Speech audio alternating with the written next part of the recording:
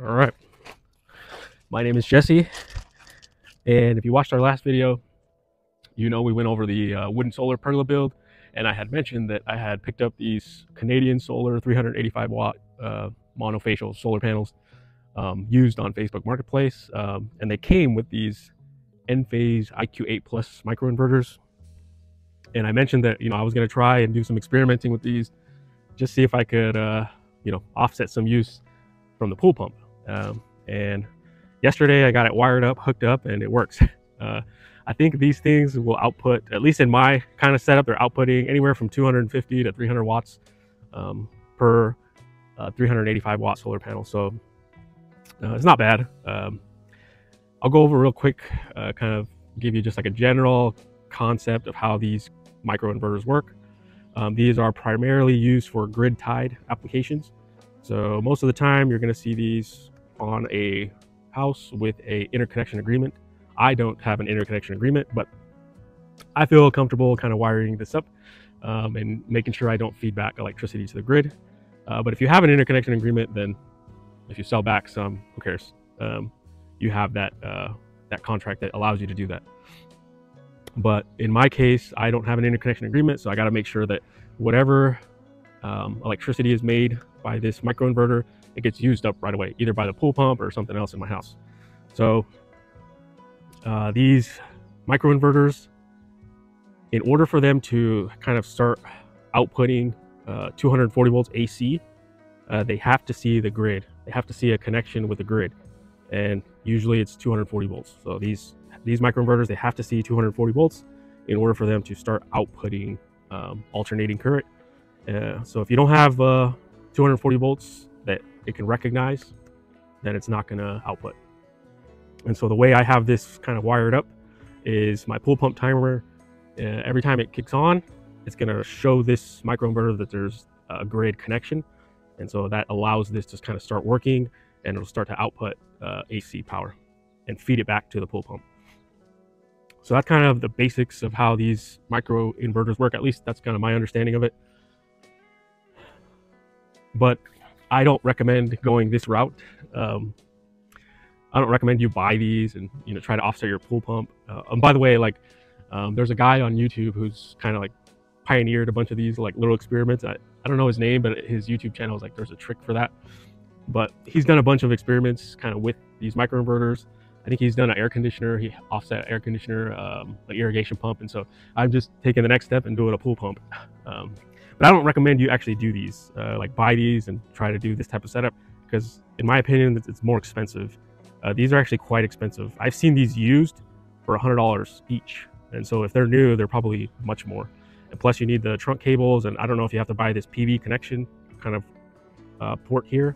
But I don't recommend you buy these because this is very expensive. Unless you can get these for dirt cheap, or in my case, I got them with used solar panels, then sure, why not kind of put them to good use. But I always recommend doing what we did in our budget solar power station build, and that's getting an all-in-one inverter, a server rack battery, and a load center. And then you can power your pool pump, mini splits, lights, refrigerators, anything you want in your house.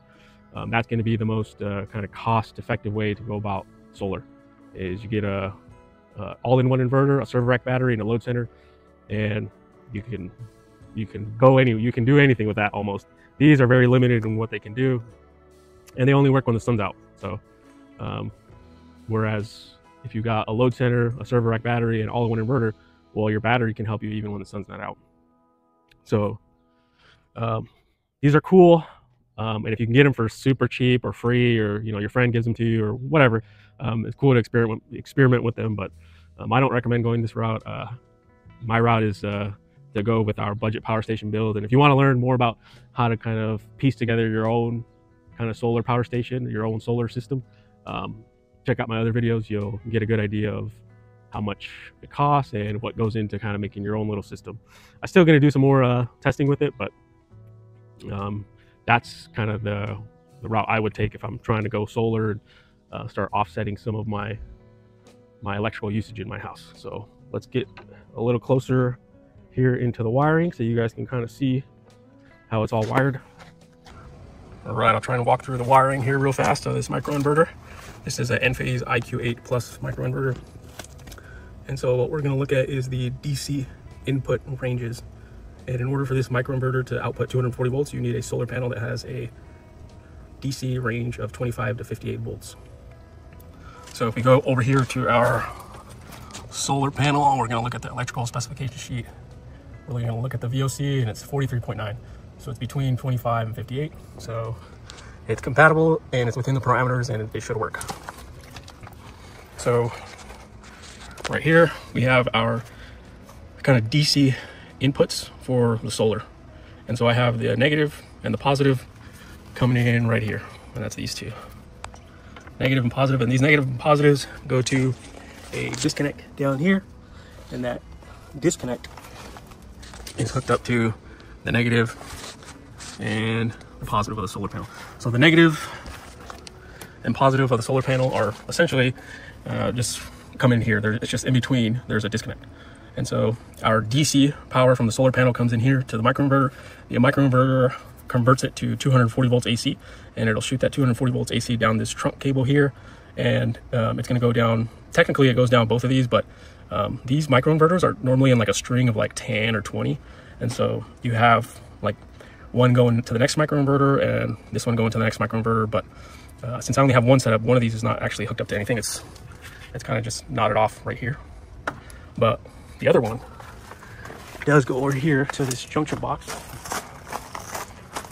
So we'll come over here, and our 240 volts AC comes down these wires here, and we're just going to follow it up here, wraps up, and it comes into this junction box. And so we have our black and our red wires, and the red wire is just put into this Wago here, and that Wago has a white wire, and that white wire just continues the circuit. And same with this black wire coming from the trunk cable of the microinverter. It just goes to the Wago here with this black wire, and the black wire and the white wire just continue that circuit down this conduit. And this conduit here just goes all the way down to the ground. That conduit comes up and comes through the backside of the pool pump timer. And those wires coming from the microinverter are, let's see if I can give you a good angle here.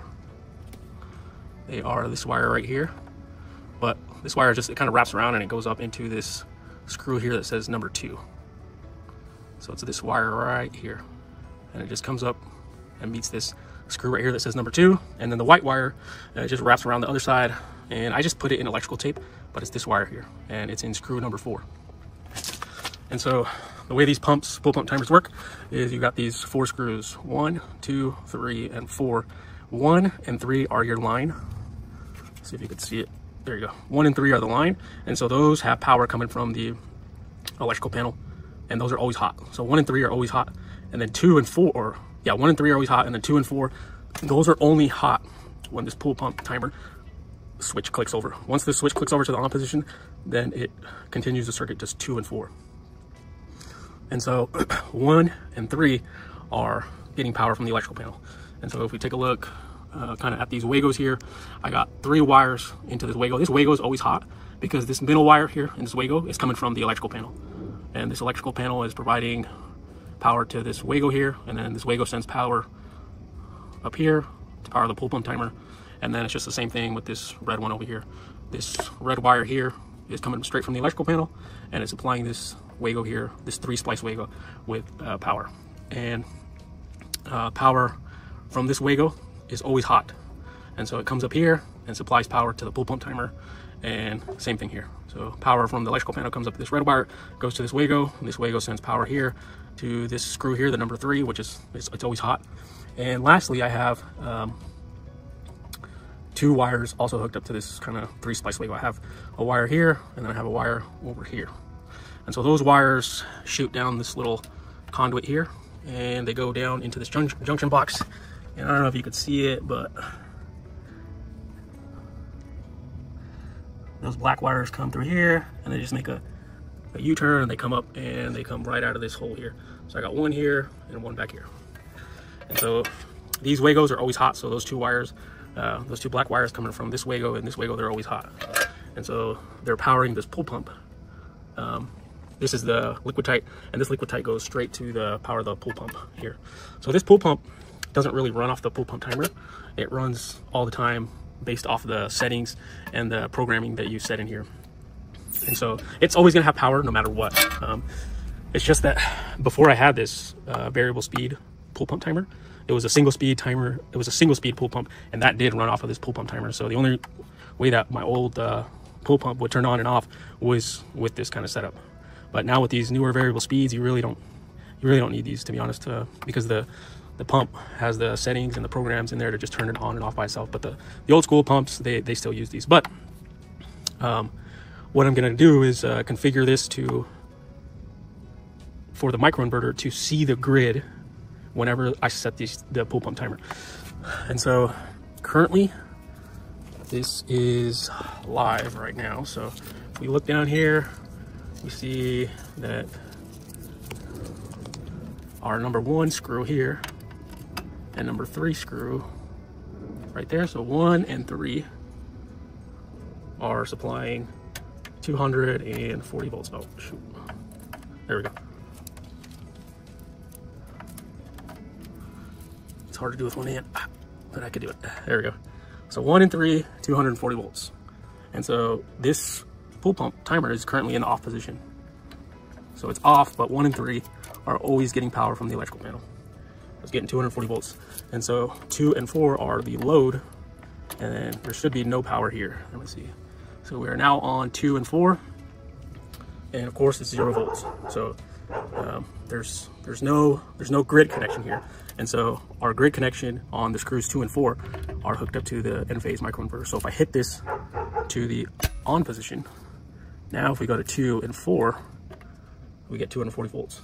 And so now that microinverter should see grid connection, and in like 2 or 3 minutes, it should start outputting 240 volts.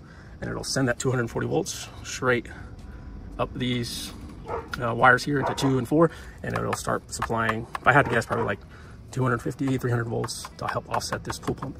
And this pool pump, depending on, you know, the settings that you have, it'll draw anywhere from like 200 watts to like, you know, 1300 watts. And that just depends on, you know, how fast you're running it. But if that Enphase microinverter can output, you know, we'll just say 300 watts, you know, it'll offset this pump by 300 watts. And then as soon as, the way I have it is it's going to turn on at 8 a.m. and it'll turn off at 5 p.m. So once 5 p.m. hits, the timer will turn off, and then our screws 2 and 4 here should no longer have 240. There we go. Nothing left. So let's turn on the pump and see what we get and see how much we're offsetting. All right, before I turn the pump on, I'm just gonna kind of show real fast that red blinking light here. That's the microinverter looking for the grid. So it's trying to find grid, it can't see grid, so it's not gonna output any AC, 240 volts AC. So let's come over here. I'm gonna turn on this pump here. We'll hit the start.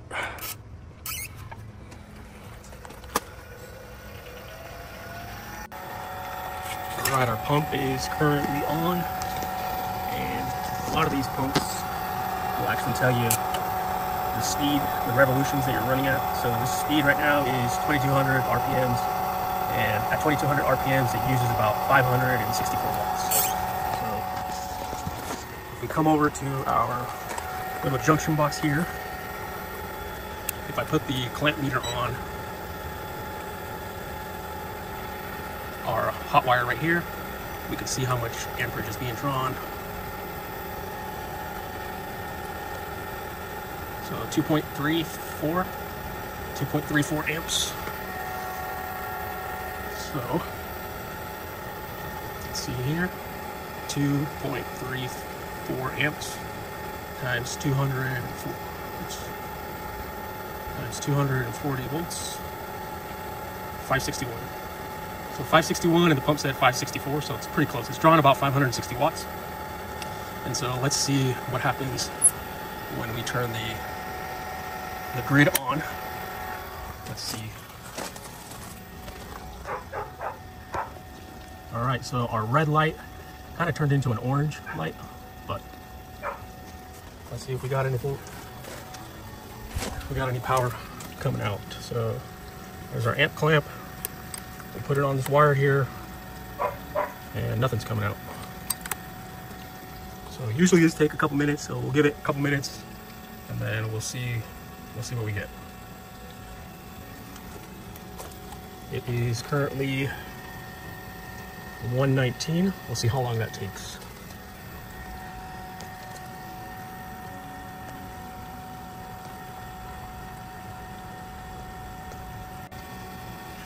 Alright, it is currently 1:23, so it took about almost 4 minutes.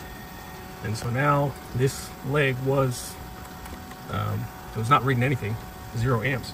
But now we clamp it and we get 1.07. So we're getting 1.07 amps. So let's go to our calculator here. 1.07 times 240. So 256 watts is what it's pushing through. So let's go to our pool pump. Alright, so I hooked this up to our pool pump timer, and we were originally drawing 3 amps, and now we're drawing 1.03. So it definitely offset about 1 amp. Alright, so it's drawing 1 amp right now, 1.7 amps, but the microinverter is feeding in also like an amp and some change. So let's see what happens when we turn the grid off. So if I turn this off, the microinverter should stop seeing the grid and it'll stop pushing that amperage in. So let's see what we draw. Alright, so the microinverter stopped outputting and it's back to pulling 2.3 amps. Alright, that's going to wrap this video up. It's a cool little experiment. Again, I don't recommend you do that if you're trying to offset solar or offset electricity.